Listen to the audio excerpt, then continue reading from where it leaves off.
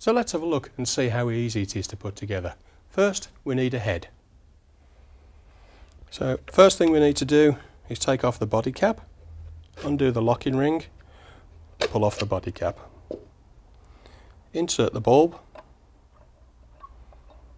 but not too tight. Now we need to make a decision whether we use a reflector or whether we use the softbox. In this case, we're actually going to use the softbox. So let's put that together. So first we need our outer cover. Here's our outer cover, and we need that with the silver side facing upwards. Now we need our speed ring, which has the little lugs down here. Place that into the centre. Take one of the rods, put it into the speed ring, pop that into the pocket down there. Take our second rod at 180 degrees, put that into the hole, pop that into the top pocket, and then pull the material to pull the speed ring into place. Put our third rod in, push down the material, push the rod into place, and push the clip into the top corner. Hold down the speed ring, push down the material, put the rod into place, and pop that into the top pick. And there we go, very simple. Now we need our internal scrim, which you can easily put into place in here, top left.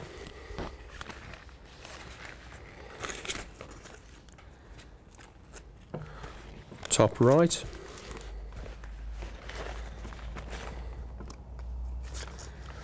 bottom right, and bottom left. Then we need the outer scrim, which simply goes over the top of the rods. Pull the other two ends back over the other two rods. Tuck the materials down on the edge because we've got Velcro down here. Drop that onto there, and there we go. Nice and simple. So now we need to put the light inside the softbox. Very simple.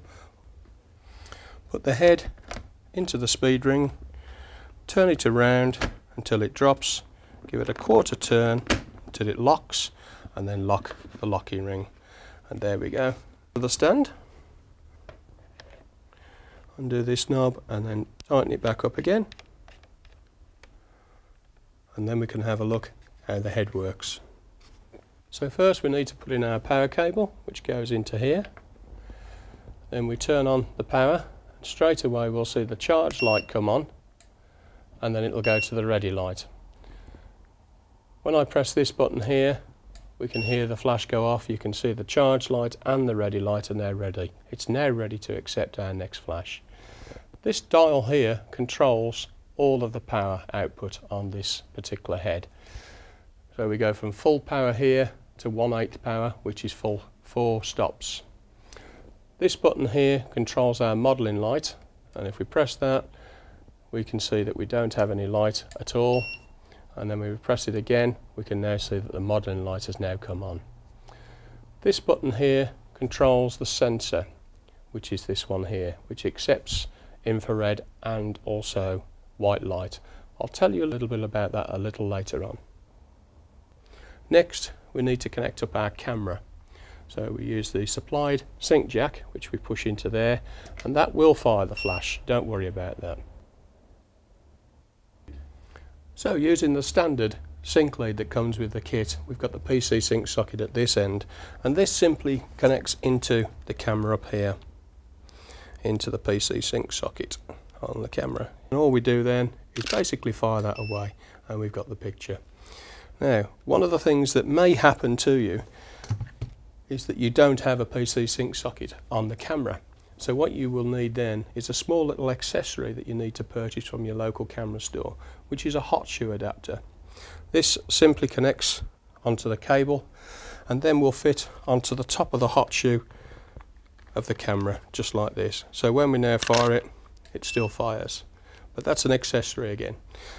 Alternatively, Interfit also enable you to do away with a sync cable altogether. So we can remove that, and when you can use the infrared transmitter, which works in conjunction with the sensor up here. Remember me saying?